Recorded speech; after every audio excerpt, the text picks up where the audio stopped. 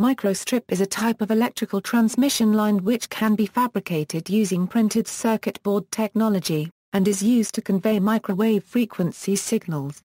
It consists of a conducting strip separated from a ground plane by a dielectric layer known as the substrate. Microwave components such as antennas, couplers, filters, power dividers etc. can be formed from microstrip, with the entire device existing as the pattern of metallization on the substrate. Microstrip is thus much less expensive than traditional waveguide technology, as well as being far lighter and more compact. Microstrip was developed by ITT Laboratories as a competitor to stripline. The disadvantages of microstrip compared with waveguide are the generally lower power handling capacity, and higher losses. Also, unlike waveguide, microstrip is not enclosed, and is therefore susceptible to crosstalk and unintentional radiation. For lowest cost, microstrip devices may be built on an ordinary FR4 substrate. However, it is often found that the dielectric losses in FR4 are too high at microwave frequencies, and that the dielectric constant is not sufficiently tightly controlled. For these reasons, an alumina substrate is commonly used. On a smaller scale, microstrip transmission lines are also built into monolithic microwave integrated circuits.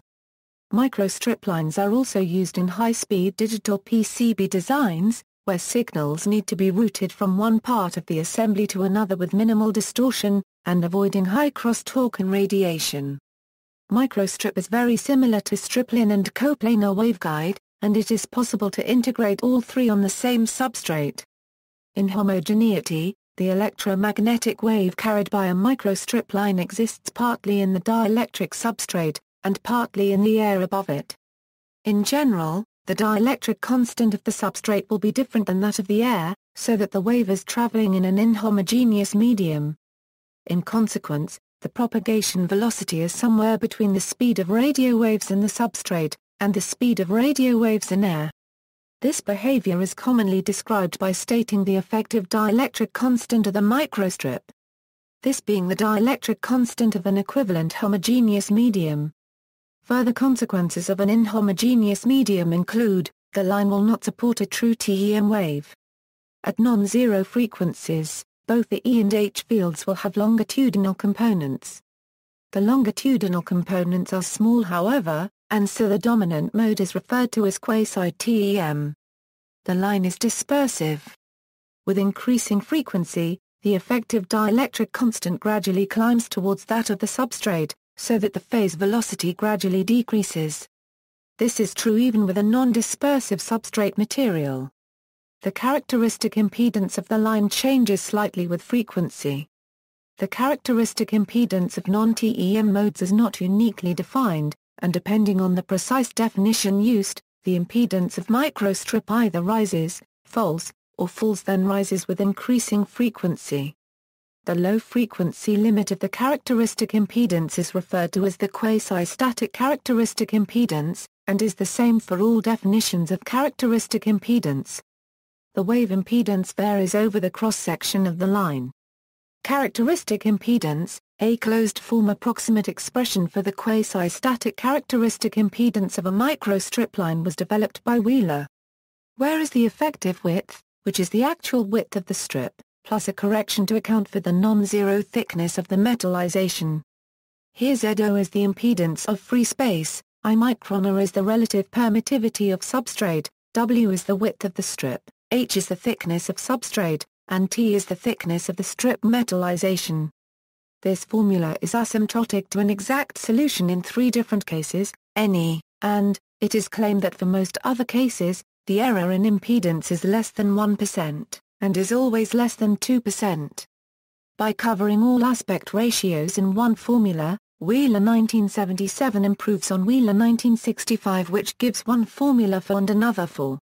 Nevertheless, the 1965 paper is perhaps the more often cited. A number of other approximate formulae for the characteristic impedance have been advanced by other authors.